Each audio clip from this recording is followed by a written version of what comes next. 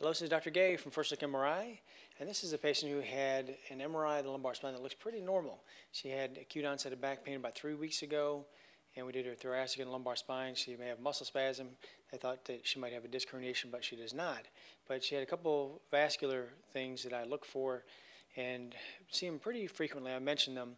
And so here are the 3 vascular things I look for, and she had 2 of the 3 positive. So this is the abdominal aorta. I guess everybody looks for the abdominal aorta, see if you have an aneurysm.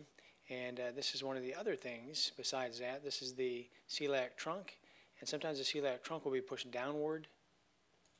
Instead of coming out just horizontally like this, it'll be more vertical. Sometimes it'll go straight down, then out.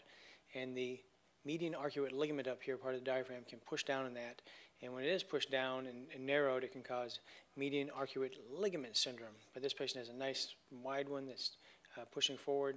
And who knows, this little wisp over here could be part of the ligament. Usually the ligament ends about here, but again, sometimes it can come down and cover the top of that or just push it down.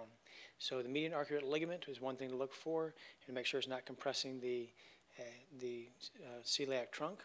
Now the other thing is right below it here. This is the SMA, superior mesenteric artery, and this patient does have an abnormally low SMA angle. So normally the angle between the aorta and the SMA is supposed to be between 25 and 60 degrees. It's more horizontal. This one is very vertical.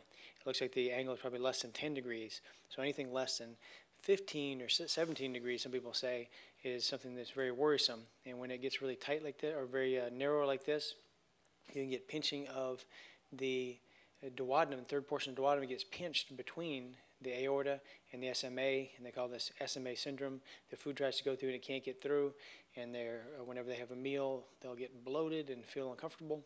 And the other thing you can get with the same low SMA angle is the left renal vein that goes through there can get compressed, and you can get nutcracker syndrome. And so those are 2 things. And then the last thing is down low with the iliacs. So this is an axial image down low. We can see the left iliac vein, left iliac artery, right iliac vein, right iliac artery, and it's bright just because of differences in flow, not a big deal.